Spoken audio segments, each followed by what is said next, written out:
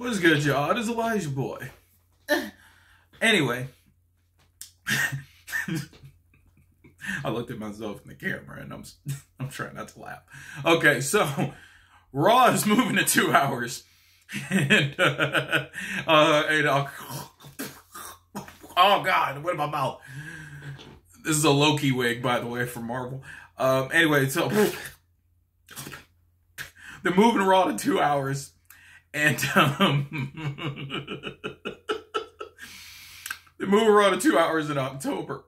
And I don't know about y'all, but I'm actually very, very excited by this. You know, because watching 3 hour Raws is rough. Even though the show's gotten a lot better since Triple H took over. I'm very excited to see. I'm gonna need to brush this or something. I don't know what's going on. I'm very excited to see how different the show is gonna be, and in October. And like, I'm not gonna lie, I always preferred SmackDown over Raw.